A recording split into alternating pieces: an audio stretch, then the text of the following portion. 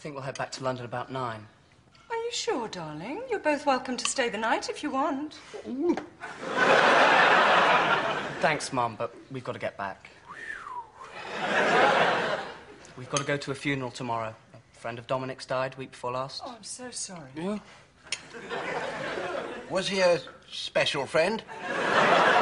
Yes, he was a very special friend. And he died? In a car crash. Yeah. Oh, thank God for that. Oh, that's fantastic.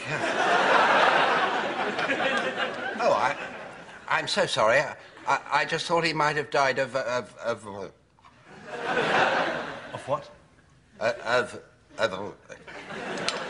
Do you mean AIDS? Oh, AIDS. Oh, I hadn't thought of that.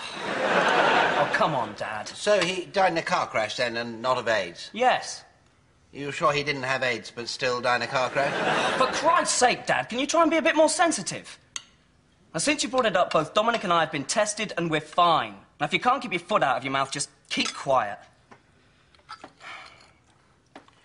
I'm most dreadfully sorry. You'll have to forgive me. I'm afraid I'm not really cut out for the modern world. That's all right. It's all right. Thank you. Oh, well. Let's get on with the grub, eh? Football's on in a minute. I don't really follow football. Well, what's the matter with you? A puff or something?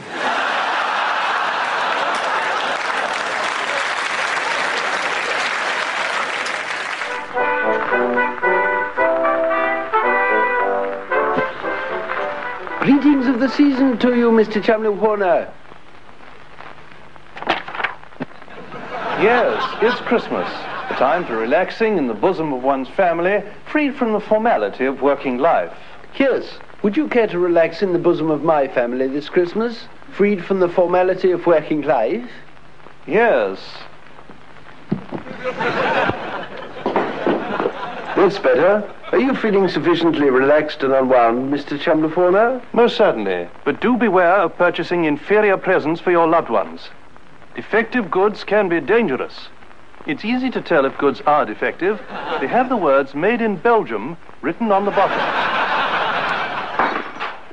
Here are some suggestions for healthy, wholesome and practical gifts for the whole family.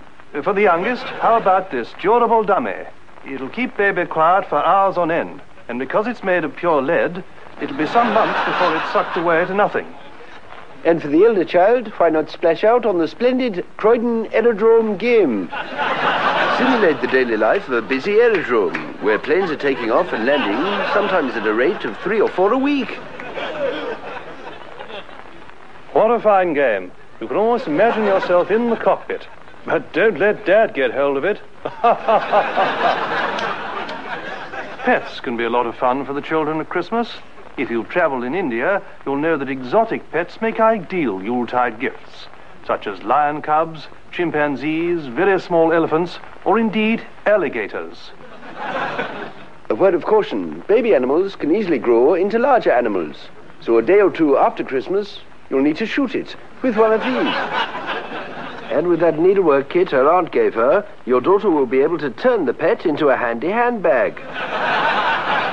Technology now plays its part in every family home. There can be little more exciting than gathering round to inspect the latest gadget. British scientists have come up with another first, a wireless with pictures. You can actually see the people who are speaking to you on the wireless, as if they were in your own home.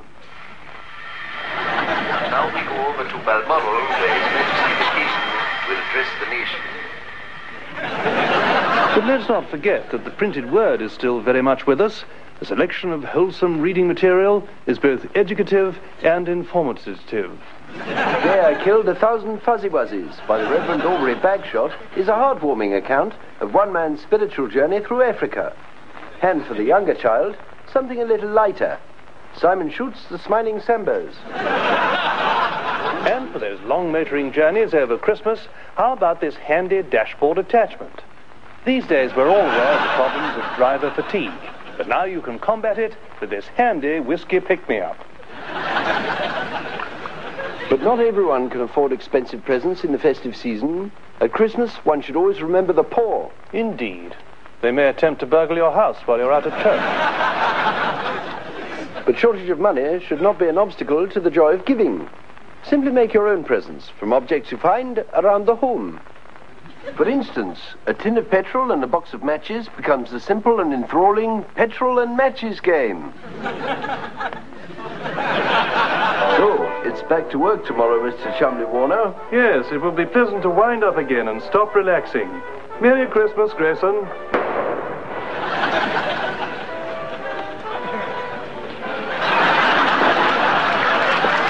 Merry Christmas, Mr. Chumley Warner.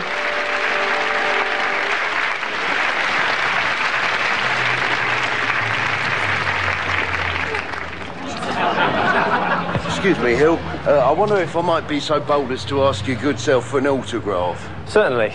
Thanks very much, Hill. If you could sign to Frank Doberman with respect, Hill. Yeah, so have you got a pen? Oh, I'm sorry, foolish of me. Congratulations on your success this season. Thank you. Yeah, sterling performance by yourself and your Williams Renault car. Yeah, thank you. I myself, in fact, drive a Renault 19 1.4 TLS injection. Yes. You'd be most welcome to come round our gaff and give it a spin any time you like. Thanks. As long as you didn't drive it like one of your Formula One machines round our way. You wouldn't be too happy about that. Oh, really? I would not. We live in a residential area, and in such an area you'll abide by the highway code. I see. You better bloody see. If I lent you my Renault 19... Look, have you got that pen? Quiet, Hill, don't interrupt. If you started accelerating to speeds of up to 140 miles an hour in sunny Glade Close with little kiddies playing on their bikes, if you took the corner out of Honeysuckle Drive at over 80 miles an hour, I should say, "Oi, Hill, no! This is not a chicane at Silverstone. This is Merrifield Drive leading into the Gables. Apply the brakes now.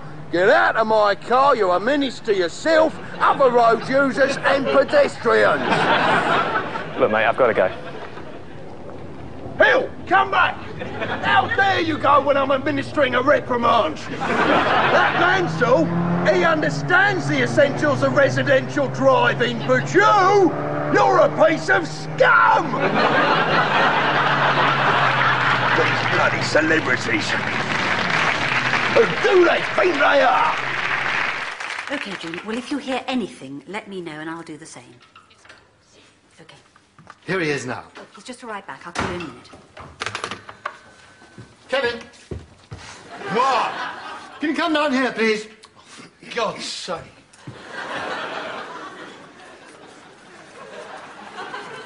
What?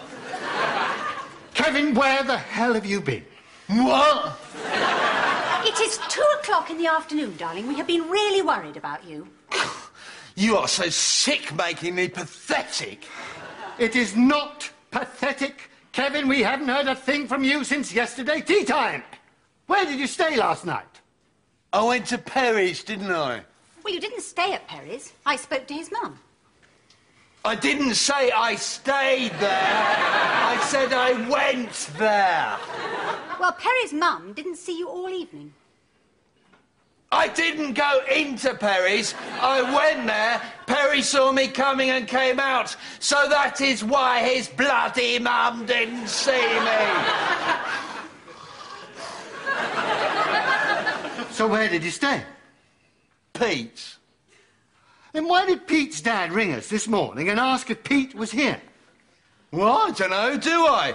Why don't you ask him? I did. Pete told his parents he was staying here.